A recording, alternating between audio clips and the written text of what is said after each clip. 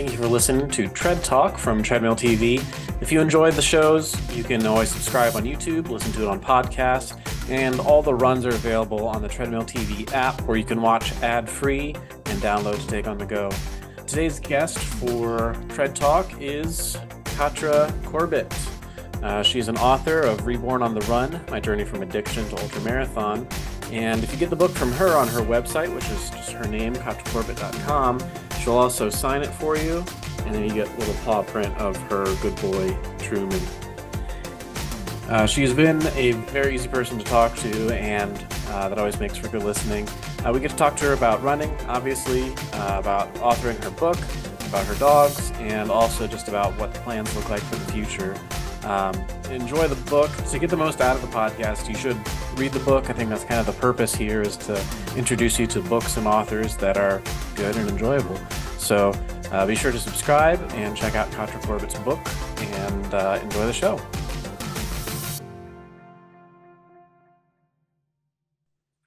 Well, great. Well, thank you for setting the time apart to be on my little podcast. Yeah, I'm excited. So for people that don't know you, I've got a little bio to introduce you. So you're Catra Corbett. You wrote Reborn on the Run, My Journey from Addiction to Ultramarathons. You are a rock star of running known as the Dirt Diva. You hold several fastest known times, including the John Muir Trail in 12 days, 4 hours, 57 minutes, over 424 miles. Before becoming one of the few humans to complete 100-mile races, you were a drug addict spiraling toward rock bottom, and your journey to sobriety was made better by running and wiener dogs, and you've reinvented yourself into a new person. Is that accurate? That's very accurate. Okay, well, I want to talk about a few of those things in more detail. One of the things I do to kind of break the ice is ask some quick feet questions, kind of like running drills before a track meet. So you can answer this in one word if you can, or just a very short sentence. I got 15 questions. Okay. Ready to go? I'm ready. Go. Okay. What shoes should I buy? Hokas. Why does my, and to put this in perspective, these are all beginner questions asked by the internet. Why does my leg hurt? Because you're not wearing the correct shoes. What watch should I get? Coros. How do I make myself poop before a race? Take like a smooth move tea the day before the race at night. Okay. Where are you running this weekend? I am running in the Eastern Sierra lower mountains in Bishop. How do I make myself get faster? By listening to fast music and running really fast. Best running movie? Oh, probably Forrest Gump. Okay. True or false? Strava or it didn't happen? I don't use Strava. Okay. How do you carry your phone? In my Nathan pack. Have you ever done a 5K marathon? I did with my dog last weekend. Does running hurt your knees? It's not a marathon. Nope. Other than your book, what's the best running book? The best running book? Mm-hmm. Oh, man. Move on. I can't think. All right. Pre-race meal. Pre-race meal, vegan macaroni and cheese. Why can't you just sprint the whole time? You can't sprint in a 200-mile race. Okay. Do you just eat about anything you want? I'm vegan, so I'm really picky about what I eat. Okay. Well, that was our quick 15 questions. You're pretty easy to talk to. Does most people say that? Yes, I am. Okay. I like talking. I'm Italian. All right. You're known as a rock star of running. The Dirt Diva is your catch. And I kind of thought that's a good title for you. Before I read the book, I didn't know that about you. I just knew you from Instagram and Facebook and a few other things. And I kind of thought of you as Lady Gaga because I was always wondering what she actually looks like under that hat and the hair and the makeup and the piercings and everything else. So you've created quite a mystique. How did that come about? So I've always been into fashion. So going back before I even started running, I was really into the goth scene, the punk scene, all of that back in the day. So I was always into like wearing something fun and, always creative with my outfits when I'd go out to the nightclubs and go dancing. So that's kind of, it's just transformed over. I've always been into fashion. So when I started running, there wasn't a lot of cute stuff. Like there Yeah. wasn't running skirts back in 96, So I would wear tennis skirts. People are like, why are you, like when I show up at a marathon, people are like, what are you wearing? And Yeah. I'm like, it's a tennis skirt. And they're like, oh, like people didn't understand me and I didn't have any friends that ran. So, and I'm just like, well, I want to wear a skirt when I run. I like running, wearing cute stuff. So, I mean, thank God for now. I mean, there's so many women running companies and you see women all over the place wearing skirts. Yeah. But back in 96, 97, I mean, all the way up until early 2000s, I was the only one wearing running skirts and dresses and, Huh. like tennis dresses. But now everybody makes them, So yeah, so I like fashion. So I like being very colorful now because I come from that whole golf scene where I mostly wore black, red and purple. Those were like the goth colors, So it's always So, been your so thing, not just running. yeah, yeah. I've always been into like looking cool, I guess. I don't know. Yeah. It's just my thing. Expressing yourself. Yeah, just being very creative. And other than your determination, something that impressed me is that you're a published author, but you didn't graduate high school until you went back Billy Madison style, and you're the oldest in the classroom. Yep. What was that process like writing a book as a late graduate?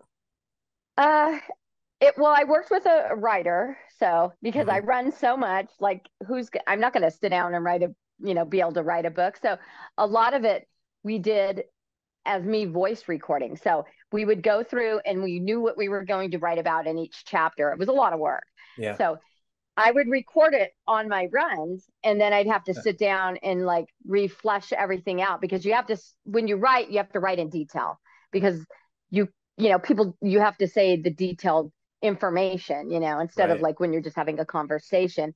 So I learned, right away from my writer that I hired. He's like, you gotta tell me everything in detail. So, when we write it, we're writing in detail, like so he had interviewed me. That's how I found him. So I was approached by a publishing company, a literary agency, and they said, have you ever thought about writing a book? And I said, well, yeah. I said, I write a lot of stories and I have a lot of stories. I go, but I don't have time to sit down. I go, I'm Right. super hyper and I can't sit still. And they're like, no, you can use one of our writers or you could hire one. And so Dan had written this really great article about me and I really liked the style of his writing. And so we Mhm. collaborated together. And so, yeah, so that's how we did it. I would go out with my phone and record stuff. And then he would, I would send him the recordings and then we'd have meetings each week. Like, so we would talk and then I would Mhm. tell him more detailed information or if he had any questions. And that's how we actually wrote it. Yeah, because I'd assumed that you had probably taken some things from your blog. But that it's really interesting because it seems that you work everything out on the run. You don't sit and think, you run I and do. think. True. I do. That's just how I operate. Yeah. One of the themes in the book is obviously your journey from being dependent on drugs and being totally free from that. And I thought one of the more subtle themes of moving out of dependency was moving from bad relationships with men to more of an Yep. independent lifestyle, moving from uh, not being able to hike without Suzanne and then being able Yeah. to hike alone, um, living without your mom, and then becoming dependable for other people, other folks that are in recovery, being dependable for your dogs, including Truman. Did you see it that way, or is that just me reading into something? No, when you're talking about it, I see it that way. Yeah, it's like I had to go from when I quit doing drugs, I had to get rid of all my friends. So I had to learn to be comfortable being alone with myself. You know, it's like when you're around people all the time and all these friends, and then you get into recovery and you're like, well, all of those people are using drugs or drinking, they're still partying, and I can't be around any of those people because that would sabotage it. Not only that, and you know, I didn't want to go to prison. You know, I got a Right. lucky break by, you know, getting outpatient recovery treatment in the drug diversion. And, you know, I didn't want to sabotage it. I easily could have, you know, if Yeah. I started hanging out with those friends again. And so I had to learn to be alone a lot of time, you know, for a long time. And even when I started my running journey, I didn't really have any friends that ran.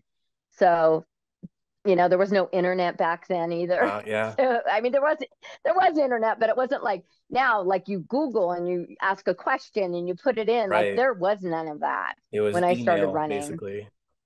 Yeah, and it was like books, you know, you would have to Hmm. find a book. And so yeah, I mean, I feel like I have a lot of experience, like life experiences now. So Hmm. being able to help other people and give them information, you know, I think it's great. You know, it's like I've been through all this stuff, so other people don't have to go through that because they could be like, oh yeah, you know, that's probably not a good idea. You know, Catra Yeah. said this, or she went through that, and maybe we shouldn't go Yeah. that direction. So yeah, I mean, I talked to a lot of older runners like that have kids. They're like, you know, would you, you know, if I had our kid email you or call you up, would you talk to them about this? They're going through something right now, you know, and a phase or whatever, and maybe you could talk to them because you're cool. They think you're Yeah. cool, but they don't think us as parents are cool. And so I've met a lot of young people through the years. Now they're all adults, and they're like, I just remember, you know, you giving me advice or telling me something because my parents told me, you know, like you shouldn't get into drugs or quit smoking pot and maybe talk to Yeah. Catra. And so, you know, if I can help, great. And that's why I wrote the book too. It's like I want people to know they're not alone, and it's not just for, you know, runners. It's for whoever, you know, maybe you have a family member that's going through something, or you know.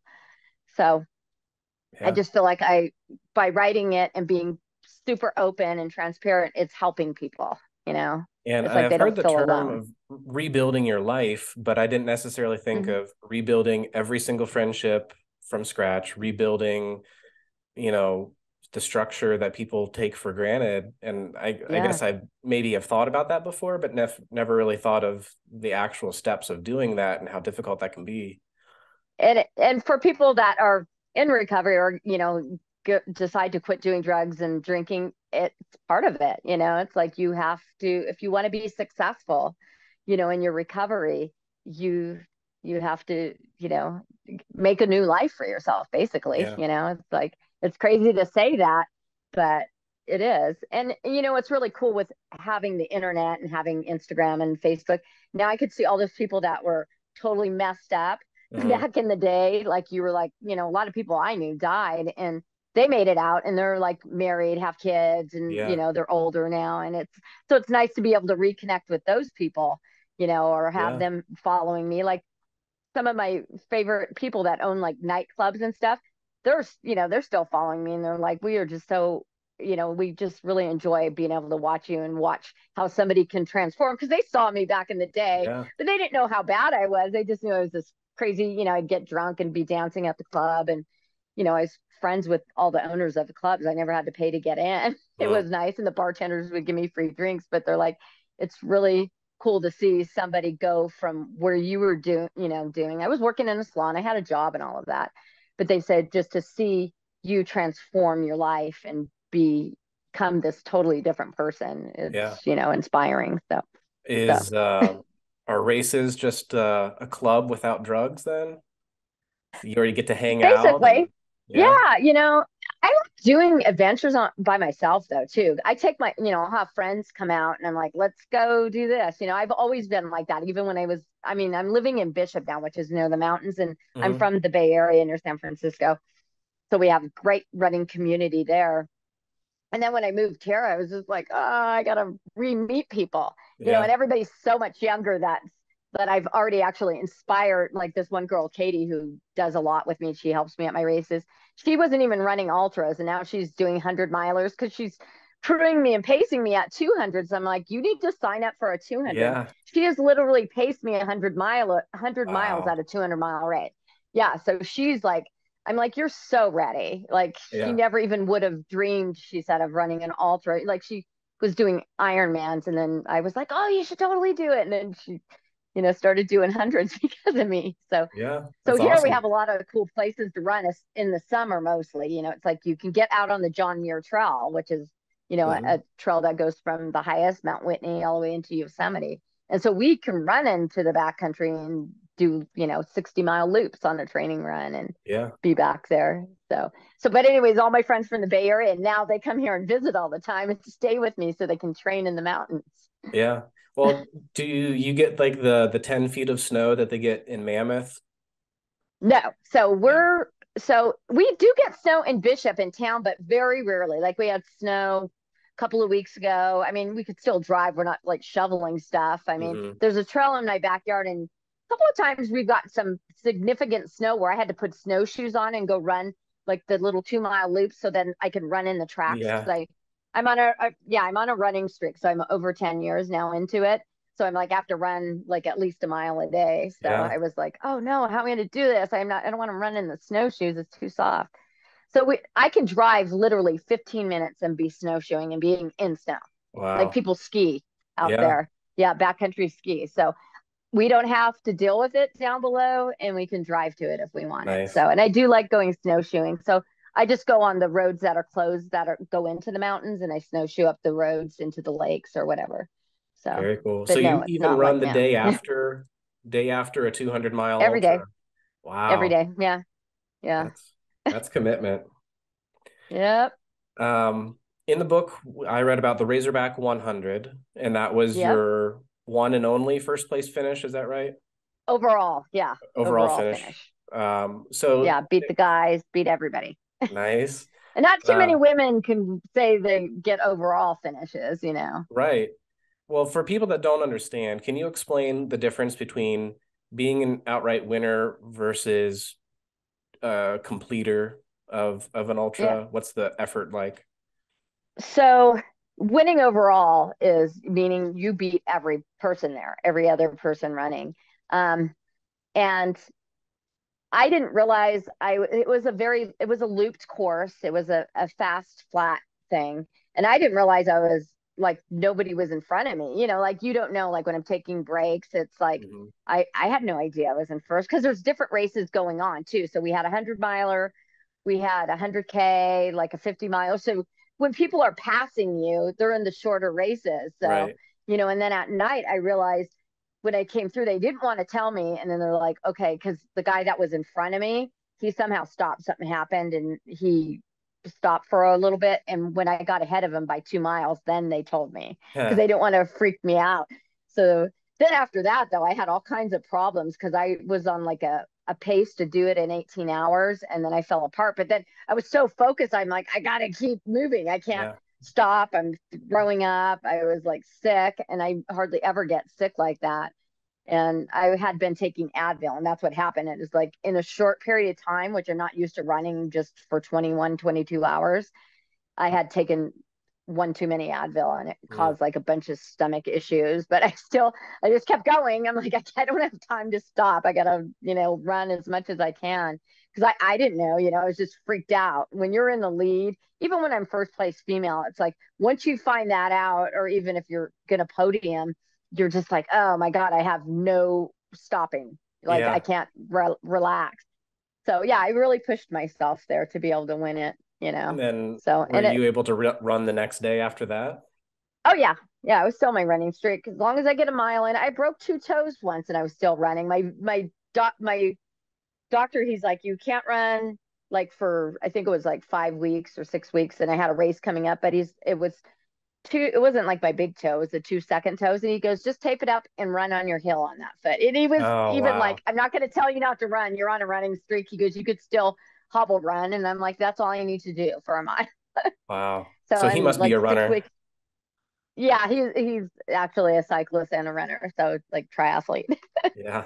That's why you go to those kind of doctors, so Yeah. they know. They're like, yeah, I would probably do the same thing. Yeah. So why did you pick ultras instead of, the 26-mile marathons or pickleball or, why not something other Some, than ultras? Sometimes I ask myself that question. I'm Yeah. like, could I do something else? But I guess it's just I'm very hyper anyways, and just I, that would be too mellow. Like if I was golfing, I could do a game of golf, but that's it. It's like, okay, that I don't need to do that anymore. It's too mellow for me. It's like I need to be on the move. And so I realizing, when I did my first marathon, I was like, okay, if I knew there was ultra marathons, I would have jumped right into an ultra marathon, but I didn't really comprehend that yet. I had seen Western States on, Wild World of Sports with my dad when I was younger, and Mhm. but I didn't comprehend like, that was like something else. So had I found out right away after I finished my first marathon that there was 50Ks, I would have jumped into that. Yeah. So I mean, I did a 10K and I found out, there was a marathon coming up on a flyer on my car. So that's why I jumped right into that. I'm like, I could do that, and just, knowing about Boston and like these big, when you're growing up, everybody knows, even if you're not a runner, you've Right. heard of Boston Marathon because that's like, whoa. And even the marathon in the Olympics, you always want to watch that because that's amazing, what those Right. people are doing. So I just thought, wow, I'm going to do a marathon. And to me at that time, it was a pretty big deal. Like I didn't know anybody that ran. Like my brother was a runner when he was younger. My dad had run a marathon. My brother hadn't run a marathon. He was a soccer player. He was the runner of the family. And so when I said I was going to do a marathon, he was just like, that's crazy, Yeah. you know?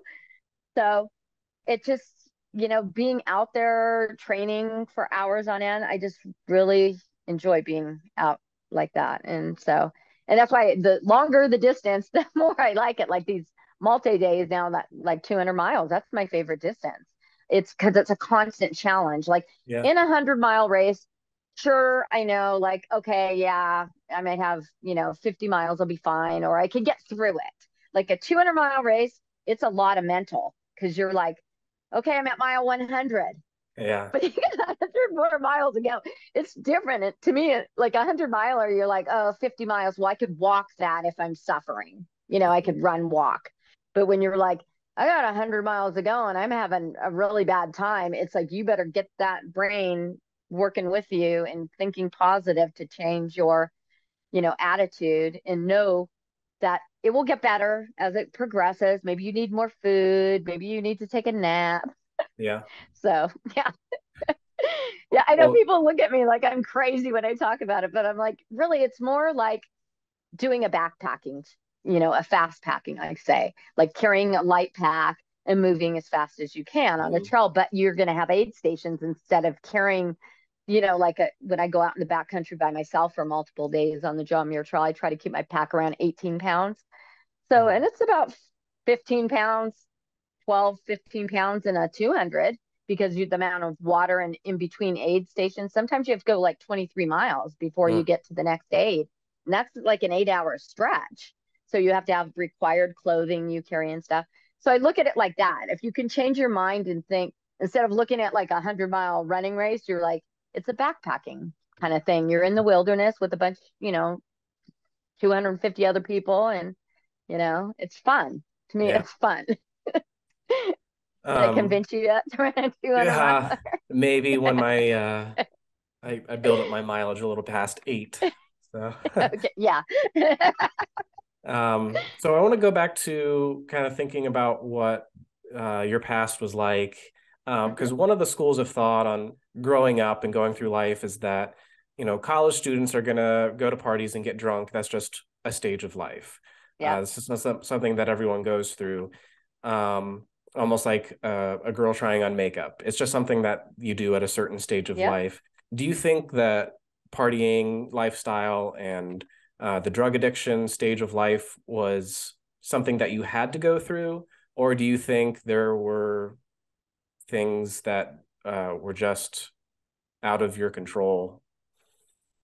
I think it was out of my control. I wasn't so growing up, like I smoked pot or whatever. I was never like I hated people that did math. So I even in Mm-hmm. hanging out in the golf clubs and all of that, a lot of my friends were doing math, and I'm like, no way, I'll never do that. Well, I started dating somebody that was selling it, and he hid it from me because all my friends were like, don't tell her because she Yeah. doesn't do it. And just I got like, peer pressure, I guess. I was like, oh, everybody's doing it. I'm going to try it. And Yeah. that's what happened with me. And I just think things from my past, having been abused and things like that, that kind of led me, down that path. And, not everybody goes that path, but it's like you tend to, try to find something that's going to make you feel better or forget about something if you haven't gone through therapy and worked on yourself. It's Mm-hmm. like, and that is actually the better way to go and not get involved in Yeah. drugs. Yeah. But, I have no regrets because if I didn't be that drug addict that I was and have to get off drugs, I wouldn't be this ultra runner that I am now. Yeah. I would have never found this. I would have never found this. Hmm. Yeah, there's no reason I hated running. There was Right. no reason for me to have found running had I not had to go through something to find a passion, and get away from drugs and going to the clubs. Yeah. Now that you are clean, Mhm. a lot of alcoholics say once an alcoholic, always an alcoholic. What do you introduce yourself as an addict, or do you say that you're recovered? Because some people think that's a big, important distinction. What do you say? It does. And so I have my brother goes to AA and NA and all that. I don't go to meetings. And some very hardcore people would say, you need to go. But I go to therapy, and that's always worked for me. So I went through AA and NA because I had to. And even when I didn't have to anymore, I went for a few years. But I just felt it wasn't for me. I mean, it's a great tool. I learned everything I needed to keep me successful. But going through therapy was my main thing, and having a passion, finding running something that helped me. So I would say you're never supposed to say you're recovered, because there's always Right. that chance something can happen. But I've been sober for almost 29 years. So Wow. 28 years, going on 29 years. So that's like not even something I think about anymore. And, I used to drink a lot more before I started doing the drugs, but I just look at all of that like it's very toxic. And Yeah. I'm vegan and I eat pretty clean, so I just wouldn't do it. Like,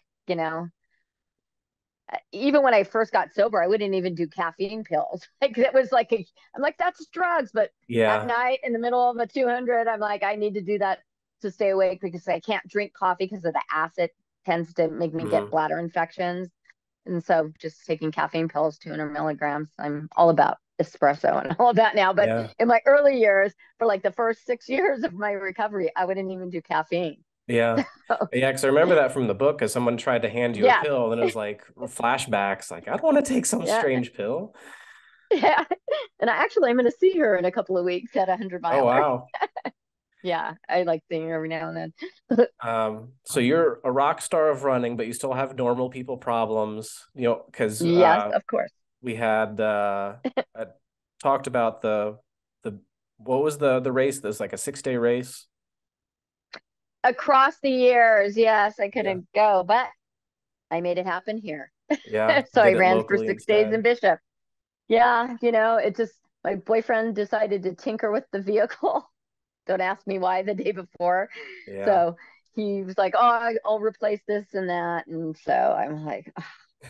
But you know what? You have to just know things happen for a reason. Maybe I would have been driving and something would have happened and the car would have Mm. broke down because he didn't, because it needed to have a couple of things done to it.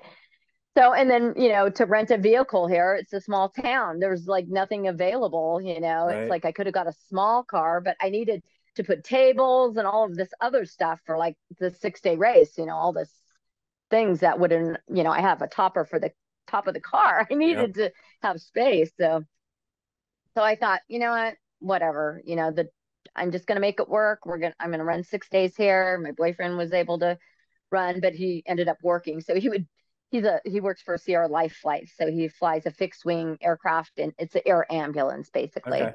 So he knew he was in town. He's like, well, I'm gonna make money. I'll just run in between when I can, Right. from flying. And and that's what I did. And I did like 237 miles and I was happy with that.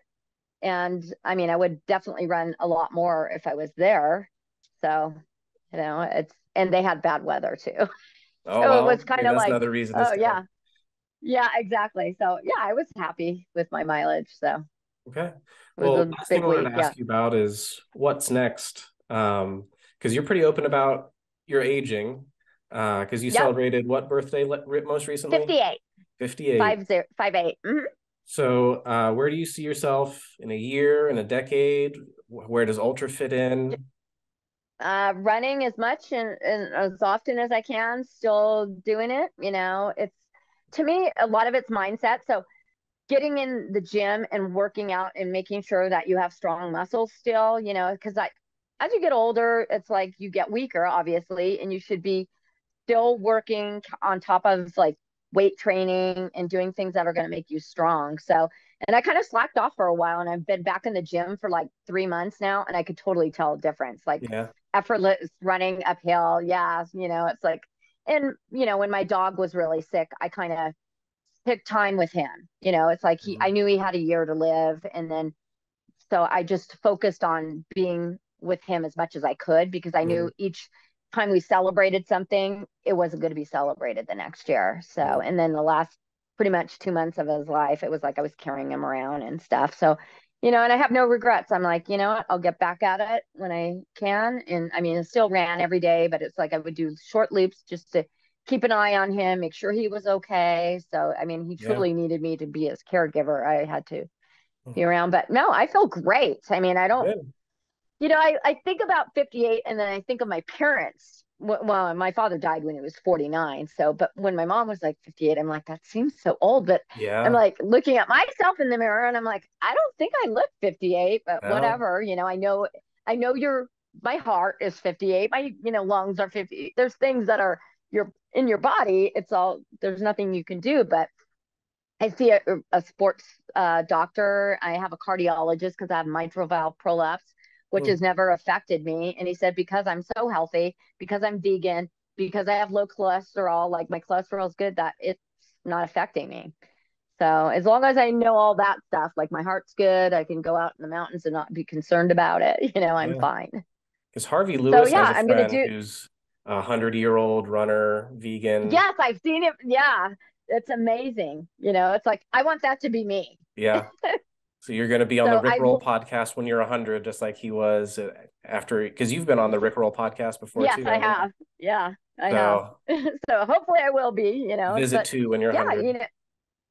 you just keep going. It's like I love getting outdoors every day. I look forward to, some days are, of course, like I said, when I was going through stuff with Truman, it was like hard to get out. You're just Hmm. like, I'm, you get depressed, you get sad, you're little, it's like your kid is getting ready to die. Yep. So, but I just had to make the best of it. And I said, I needed to get out for me, that I needed to have that time to think and process what was going on. So, and you see, living here and living anywhere in general. I mean, I just don't like running on the roads. But even when I do run on the roads, I see stuff and I'm like, I go on a side trail or Hmm. adventure somewhere into it, living in a town, it's great because it's not like city streets where you have to be concerned like Right. somebody's going to come and grab you or whatever. Right. But I carry pepper spray and a knife, things like that. But yeah, I just hope to be able to do this as long as I can. It's like I'm just going to keep pushing, it's like got to keep challenging yourself because that keeps your mind strong and keeps your body strong. It gives you something to focus on so you get that training because you can't just it's you can't a 200 miler is not going to run for you. You have to run the Right. 200 miles, so you have to train for it. So Awesome. Well, thank you for taking the time to meet with me. I'm going to be yeah, thank putting you. my kids to bed soon.